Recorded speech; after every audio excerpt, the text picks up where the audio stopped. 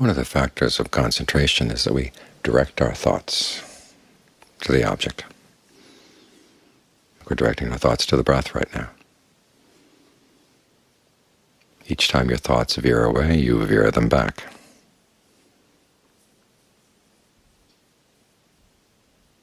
You're not just letting them wander all over the place. You've got a purpose. Which is why when you're directing our thoughts, it's not just our thoughts that we direct, we're also directing our feelings. You have to make yourself want to do this. The Buddha doesn't make a sharp distinction between the mind and the heart. He uses the same word for both, citta.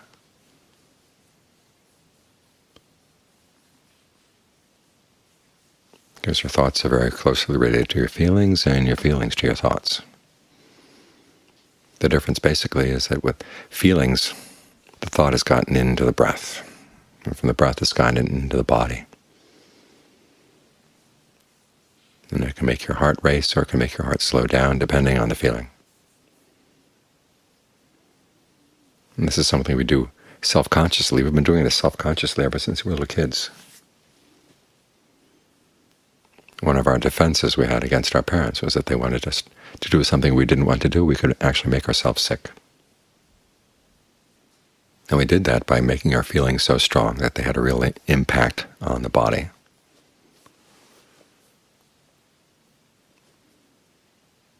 And that was a skill that we filed away. But then it comes back to haunt us. As we get older, sometimes we find that thoughts that are not in our best interest have learned how to get into the breath. And they can push us around in different directions. So we need skills in learning how to direct our thoughts and direct our feelings. Remember, feelings are not just your real you. We tend to think that things we think are fairly shallow, but our feelings are deeper and closer to who we really are. But they're just as fabricated as your thoughts. As we meditate, we can learn how to make use of this fact. We can unfabricate them and create new ones. And it starts with the breath.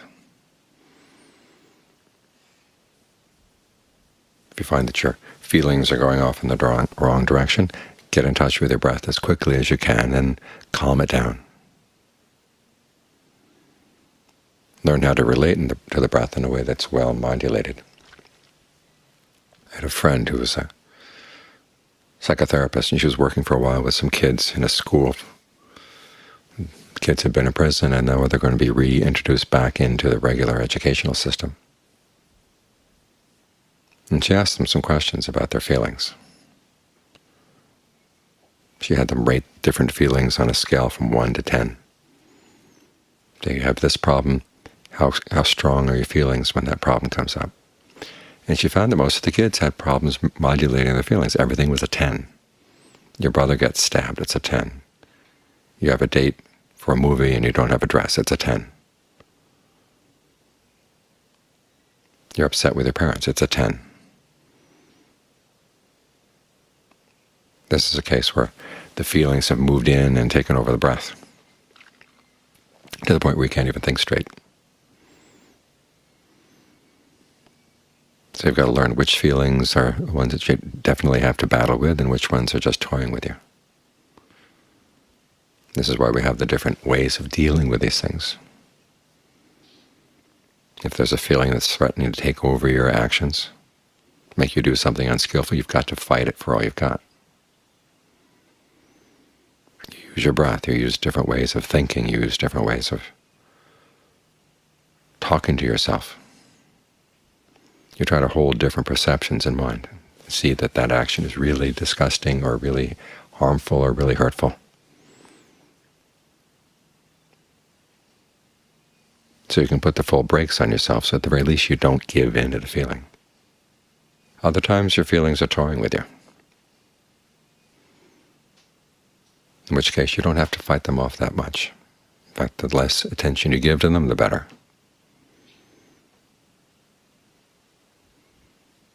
But the important principle is remembering that just because there's a feeling there, it's not what you really feel about something. It's simply a habit. And you want to learn how to direct your feelings in a different way, learn how to think in different ways, learn how to breathe in different ways. So the feeling doesn't have so much power, and that you can actually create other feelings, other desires. Because when you look at a lot of our attachments, it's not just an intellectual attachment, there's an emotional attachment. The clinging is not just an idea, it's gotten into our system. And so you need everything in your system, from the breath, which is the main element that controls what's going on in the body, through your perceptions, just the images that you hold in mind around things. You see some people and you see them as monsters. You see others and you see them as cute little rabbits.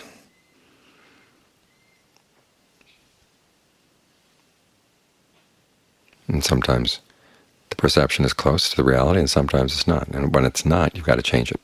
Or if you find that it's creating a really negative feeling tone for you, negative emotion for you, you've got to change the perception. Learn to look at a different side of reality.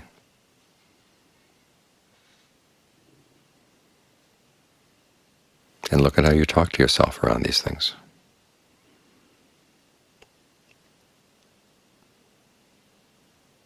Learn how not to get all the alarm bells going all at once. Notice that some problems are minor, others are more major. And even with the subtle ones, which ones you've got to be careful about. One of the big ironies is that we find sometimes we're nostalgia for the things that cause us suffering. This happens a lot when you practice and you finally decide that you're going to give yourself to the practice. All of a sudden you find yourself getting very attached to things that last year you wanted to run away from.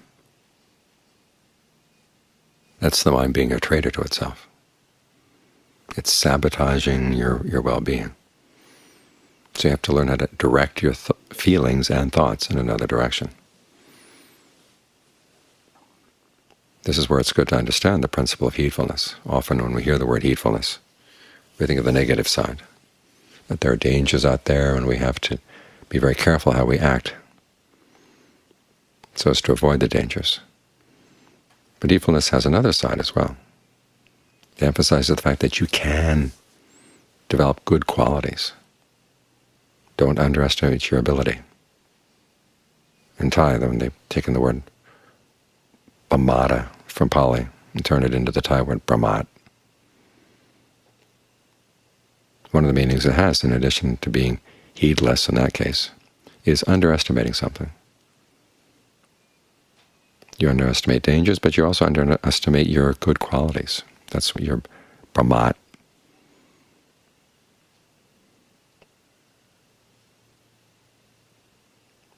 And so to be heedful means that you also have a strong sense that you do have it within you to make these changes.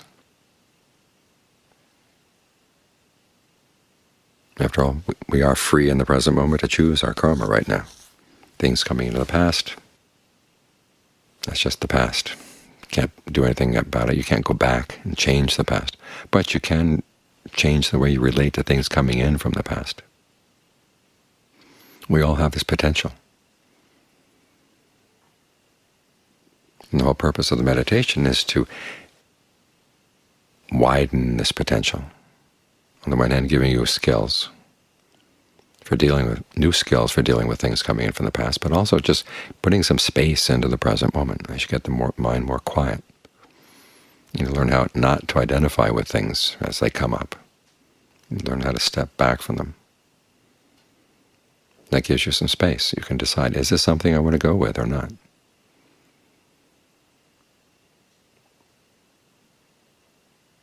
Otherwise the thought comes and it's around us already, and we're in it.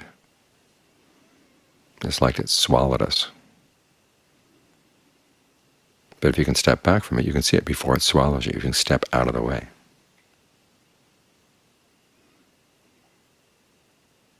And then you can decide, do you want to follow a particular thought, a feeling, or do you want to direct it in a new way? This way we can take more and more advantage of this freedom that we have, the potential for freedom that we have, and make it more actual.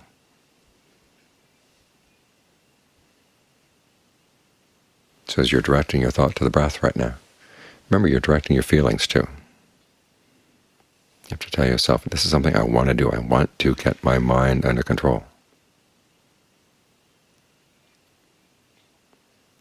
I don't want my mind to be a traitor to me. I want my thoughts and feelings to work together toward what is in my true best interest.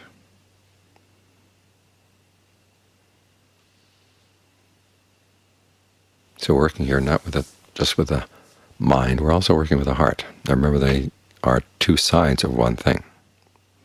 You want to work with both sides. And remember that you can direct both sides. The concentration, the mindfulness, the discernment we're developing, these are the tools that we need to do this. And the various skills for dealing with one kind of feeling as opposed to another, the serious ones as opposed to the ones that are just toying with you. They're all tools for your discernment.